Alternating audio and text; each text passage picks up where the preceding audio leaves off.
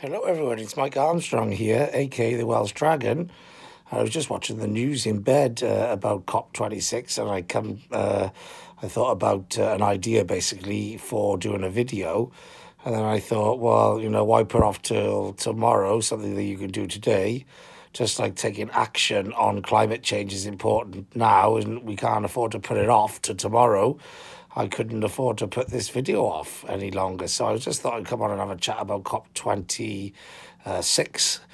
Obviously, it's all over the news at the moment. And what I wanted to sort of come on and talk about is that we can't rely on politicians to make a big difference in this world, because a lot of politicians haven't really got a clue what they're doing.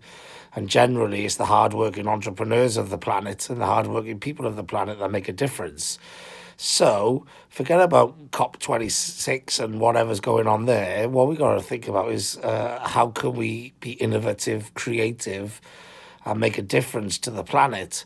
And if we all try hard and work hard on that as a challenge for each of us, and we all try and make a difference, then, just like with COVID, the more people working on something, the more entrepreneurs and investment and the more, energy that goes into one thing, one challenge, the more likely we are to make it happen.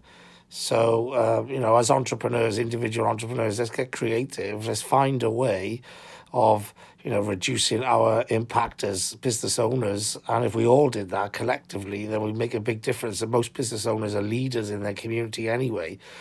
So, just to give you an idea, I myself have stopped upgrading, phones and clothes and cars and whatever a long time ago now. One, you're just basically filling the coffers of, sales and marketing departments and corporate companies and big brands and that sort of thing.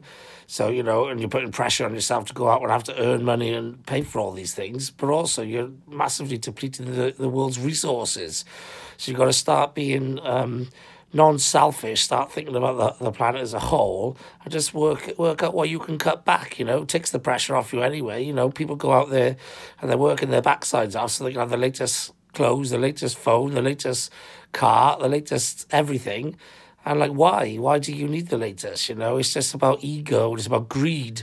So sometimes you got to, park the ego, park the greed, and work out what's best for everybody and the planet being in a healthy position. And, you being under less pressure and stress is what's best for everybody. So, work out what you can do, how you can make a difference. I know us on our own can't make a big difference, but if we all collectively do it together, we can make a huge difference. So start getting thinking, get your pen out, get your pad out, work out what you can make cutbacks, work out what you don't need to constantly keep purchasing and buying and wasting resources. Do an analysis of where you are now, and where you can make cutbacks, where you can save, where you can be creative and innovate. And let's do what entrepreneurs do and go out and fix things, solve problems and make a difference. That's it from me, Mike Armstrong, aka the Welsh Dragon, breathing fire into the next generation of entrepreneurs, and hoping that some of you entrepreneurs out there are going to get creative, be inventive, and come up with the next solutions that we need for the next 20, 30, 50, 100 years or so. Cheers. Bye-bye.